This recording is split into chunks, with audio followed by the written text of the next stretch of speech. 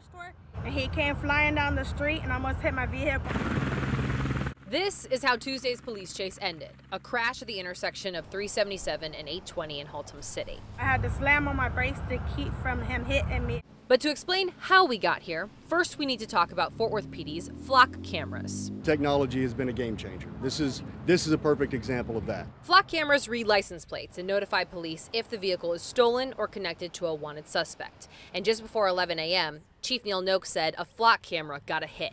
Officers spotted the stolen car and tried to stop it, but the car sped away, and a man inside fired gunshots at officers, police said. And after being shot at, continued to pursue someone that they knew was a danger to the communities in Fort Worth. Police arrested the woman who was driving the car and the man who was riding in it after crashing into a truck, whose passengers are thankfully okay. Officers found 2 weapons, and the man will face more charges. The suspect who fired at the officers was someone we've been searching for as part of our violent crime initiative. He was on our radar.